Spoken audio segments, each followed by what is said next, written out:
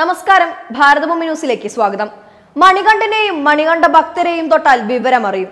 കാരണം കലിയുഗ ധർമ്മം നടപ്പിലാക്കാൻ അവതരിച്ച് കേരളത്തിൽ കുടികൊള്ളുന്ന ശാസ്താവാണ് അദ്ദേഹം.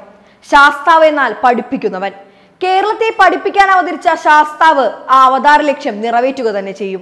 ഓരോ ഹൈന്ദവ ഭക്തനും അറിയാനായി കേരളത്തിലെ വിശ്വാസങ്ങളെ മുറുകെ പിടിച്ചുകൊണ്ട് ഒരു വിശ്വാസിയുടെ വാക്കുകൾ കേൾക്കാം. സന്തോഷായില്ലേ വയ്യാവേലി, മതിൽ കെട്ടി മൊയിലാളി, ഇനി മേലാൽ മതിൽ കെട്ടാൻ പോരുമോ എന്റെ പൊന്നയ്യപ്പ. ഇക്കഴിഞ്ഞ മണ്ഡലകാലത്ത് അയ്യപ്പനെതിരെ മതിൽ കെട്ടാൻ നടന്നപ്പോൾ ലക്ഷക്കണക്കിന് ഭക്തരുടെ മനസ്സെരിഞ്ഞു. ഈ മണ്ഡലകാലത്ത് തന്നെ ഭഗവാൻ അതിനുള്ള പ്രസാദം കിട്ടിയല്ലോ, സന്തോഷായി. കഴിഞ്ഞ മണ്ഡലകാലത്ത് നവോത്ഥാനം എന്ന പേരിൽ ഭക്തരുടെ നേർക്ക് മണികണ്ഠനെതിരെ മതിൽ കെട്ടിയവർക്കെല്ലാം ഈ മണ്ഡലകാലത്ത് തന്നെ ആ നെറികേടിന്റെ ഫലം കിട്ടുമ്പോൾ അറിയാതെ വിളിച്ചു പോകുന്നു, സ്വാമിയെ ശരണം, അയ്യപ്പ കലിയുഗവരദനെ ശരണം. കർമ്മം എന്നത് ഒരു സുദർശന ചക്രമോ ബൂമറാങ് പോലെയോ ആണ്. അത് അയച്ചവന്റെ നേർക്ക് തന്നെ ലക്ഷ്യത്തിലെത്തിയ ശേഷം തിരികെ എത്തും. ഇവിടെ ചെയ്യുന്ന കർമ്മത്തിനെ സ്വർഗത്തിൽ ഫലം നോക്കിയിരിക്കുന്ന ഭാവന ജീവികളല്ല ഹിന്ദുക്കൾ. ഓരോ കർമ്മത്തെയും ശ്രദ്ധിക്കുന്ന, ധ്യാനത്തിൽ ശ്രദ്ധിക്കുന്ന ജാഗ്രതയുള്ളവരാണ് ഹിന്ദുക്കൾ. അതുകൊണ്ടാണ് ഹൈന്ദവ ക്ഷേത്രങ്ങൾ ആക്രമിക്കുകയും നശിപ്പിക്കുകയും ചെയ്തവന്റെയൊക്കെ തലമുറകൾ 1200 കൊല്ലങ്ങൾ കഴിഞ്ഞിട്ടും ഇന്നും ആട്ടിയോടിക്കപ്പെടുന്നതും ഒരു ഗതിയും പരഗതിയും ഇല്ലാതെ അകറ്റപ്പെടുന്നതും. കഴിഞ്ഞ മണ്ഡലകാലത്ത് മണികണ്ഠന്റെ യോഗനിദ്രയ്ക്ക് ഭംഗം വരുത്താൻ തെരുവിൽ മതിൽ കെട്ടാൻ ഇറങ്ങിയവർ ഇന്ന് തെരുവിൽ തങ്ങളുടെ വംശത്തിനെ ആരും ഭാരതത്തിൽ പൗരത്വം കൊടുത്ത് സ്വീകരിക്കുന്നില്ല എന്നുള്ള മുറവിളിയുമായി മോങ്ങുന്നു. അന്ന് ഹിന്ദുവിന്റെ നെഞ്ചത്ത് മതിൽ കെട്ടാൻ നടന്നവൻ ഇന്ന് ഞങ്ങളെ പുറത്താക്കാൻ ഭാരതം നോക്കുന്നേ എന്ന് പറഞ്ഞ് മോങ്ങുന്നു. ഹിന്ദുവിന്റെ ആരാധന ആചാരങ്ങൾക്ക് വിലങ്ങുകൾ തീർക്കാൻ ഇറങ്ങിയവൻ ഇന്ന് വിലങ്ങുകൾ ഏറ്റുവാങ്ങി സ്വയം കൃതാർത്ഥരാകുന്നു. ഇരട്ട വള്ളത്തിൽ കാലുവെച്ച് വള്ളം കളി നടത്തിയ വല്ലാത്ത പുള്ളികളൊക്കെ ഇപ്പോ വല്ലാതെ വലയുന്നു. ശബരിമലയിൽ ആചാരം ലംഘിക്കാൻ ആവേശം നൽകിയ ചിലർ ഇന്ന് ക്രിസ്ത്യൻ പള്ളികളിൽ ആരാധനയ്ക്കായി വടംവലി നടത്തി ഹാസ്യ കഥാപാത്രങ്ങളായി മാറി സ്വയം നോക്കുകുത്തികളെ പോലെ നിൽക്കുന്നു. മണ്ഡലകാലം മണികണ്ഠൻ യോഗനിദ്രയിൽ നിന്നും ഉണരുന്ന കാലം, ഭക്ത മനസ്സുകളിൽ ഭക്തിയുടെ ശക്തിയും നിറയുന്ന കാലം. ആ കാലത്ത് തന്നെ കണക്കുകൾ ഓരോന്നോരോന്നായി പ്രകൃതി തീർക്കുന്നതിനെ യാദൃശ്ചികത എന്ന് പറയാനാവില്ല. അതിനെ മനഃശാസ്ത്രത്തിൽ ഒരു പദമുണ്ട്, സിൻക്രോണിസിറ്റി, അതായത് മീനിങ് ഫുൾ കോ ഇൻസിഡൻസ്. കാരണം പ്രകൃതിക്ക് ഒരു നിയമമുണ്ട്. ആ നിയമം എന്നത് ഈ പ്രപഞ്ചത്തിന്റെയും സർവ്വ ജീവജാലങ്ങളുടെയും ഉൽപ്പത്തിക്ക് ഹേതുവായ ഒരു മഹാശക്തി. അതിൽ നിക്ഷിപ്തമായിട്ടുള്ള ഒരു ബോധമാണ്. ഒരിക്കലും ഒരു ആൽമരത്തിന്റെ വിത്ത് കുഴിച്ചിട്ടാൽ മാവുണ്ടാകില്ല. ഒരേ മണ്ണിലാണെങ്കിലും ഓരോ വിത്തുകൾ വ്യത്യസ്ത ചെടികളെയാണ് മുളപ്പിക്കുന്നത്. അതുപോലെ ഓരോ കർമ്മബീജവും അഥവാ കർമ്മത്തിന്റെ വിത്തും അതിന്റെ ഫലത്തെ മുളപ്പിക്കുന്നു എന്നതാണ് സനാതനധർമ്മത്തിന്റെ അടിസ്ഥാന തത്വം. വർഗീയവാദത്തിനും സ്വർഗമോഹങ്ങൾക്കും വേണ്ടിയല്ല ഹിന്ദുവിന്റെ വിശ്വാസങ്ങൾ. അത് വിജ്ഞാനത്തിനും വിശ്വശാന്തിക്കും വേണ്ടിയാണ്. ആ ശാന്തിക്ക് ഭംഗം വരുത്താൻ ശ്രമിക്കുന്ന ഏതൊരു സാമദ്രോഹിയെയും പ്രകൃതിയുടെ കോപത്തിന് പാത്രമാകും. അഗ്നിയെ അറിഞ്ഞു തൊട്ടാലും അറിയാതെ തൊട്ടാലും അഗ്നിതത്വം അറിയുന്നത് പോലെ സനാതനധർമ്മത്തെ അറിഞ്ഞുകൊണ്ട് ദ്രോഹിച്ചാലും അറിയാതെ ദ്രോഹിച്ചാലും അതിന്റെ തത്വം അവർ അറിയും. അതിലുപരി ഈ പ്രകൃതിക്ക് മറ്റൊരു നിയമമുണ്ട്. ഫിസിക്സിൽ ഇതിനെ ലേ ചാറ്റ്ലേസ് പ്രിൻസിപ്പിൾ എന്ന് പറയും.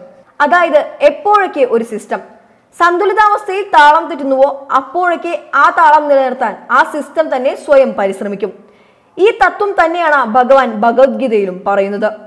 ഈ സനാതനധർമ്മത്തിന് എപ്പോഴൊക്കെ ഭീഷണി ഉണ്ടായിട്ടുണ്ടോ അപ്പോഴൊക്കെ ഇവിടെ ധർമ്മം നിലനിർത്താൻ മോദിജിയെ പോലെയും അമിത്ഷാജിയെ പോലെയുമുള്ളവർ കമ്മികളും ഭീകരവാദികളുമായുള്ള അധർമ്മികളെയും അസുരന്മാരെയും നിലക്കി നിർത്താൻ അവതരിക്കും എന്നർത്ഥം.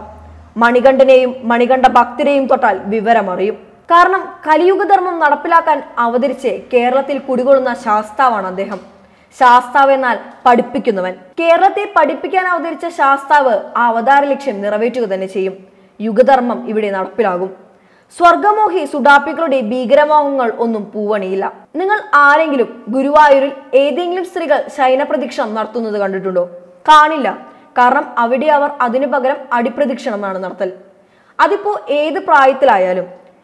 ഏതെങ്കിലും ശിവക്ഷേത്രത്തിൽ നിങ്ങൾ പ്രതിഷ്ഠയെ മുഴുവനായി വലം വെച്ച് തൊഴുതിട്ടുണ്ടോ? ഉണ്ടാവില്ല.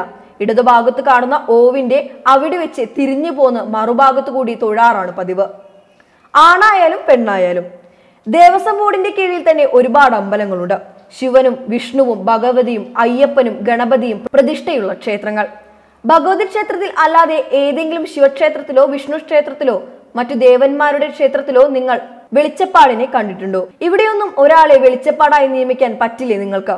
സ്ത്രീകളുടെ ശബരിമല എന്നറിയപ്പെടുന്ന ചക്കുളത്തുകാവിൽ പൊങ്കാലയിടുന്ന ഏതെങ്കിലും ഒരു പുരുഷനെ നിങ്ങൾ കണ്ടിട്ടുണ്ടോ?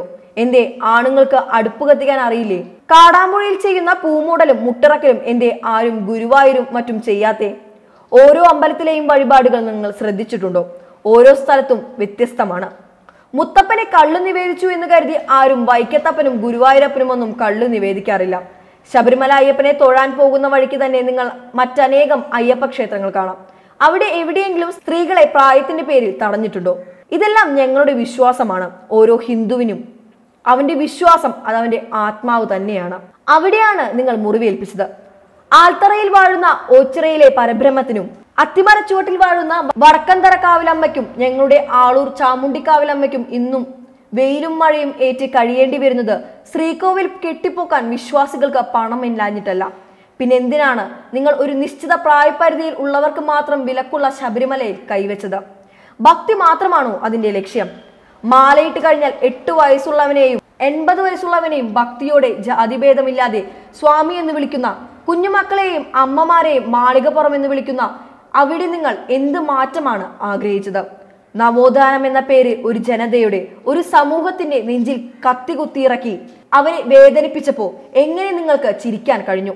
ഒരു സമൂഹത്തെ തകർക്കാൻ ഏറ്റവും എളുപ്പം അവന്റെ വിശ്വാസങ്ങളെ ഇല്ലാതാക്കലാണ് എന്ന സാമാന്യത്വം ഉപയോഗിച്ച് ഈ നെറികേട് നിങ്ങൾ കാട്ടിയത് എന്തിനു വേണ്ടിയായിരുന്നു? അറിയാതെ പോലും ഈ ക്രൂരതയ്ക്ക് കൂട്ടുനിന്നവരോട് ഒന്നേ പറയാനുള്ളൂ, ഇതിനുള്ള വില നിങ്ങൾ നൽകേണ്ടി വരും. ഞങ്ങളുടെ വേദന കണ്ട് ചിരിക്കുന്നവരെ കാലം നിങ്ങളെ ഞങ്ങൾക്ക് മുന്നിൽ എത്തിക്കും. മറക്കില്ല ഒന്നും ഒരു വിശ്വാസിയും. ഇങ്ങനെയാണ് പോസ്റ്റ് അവസാനിക്കുന്നത്. News desk Bharathabhoomi news.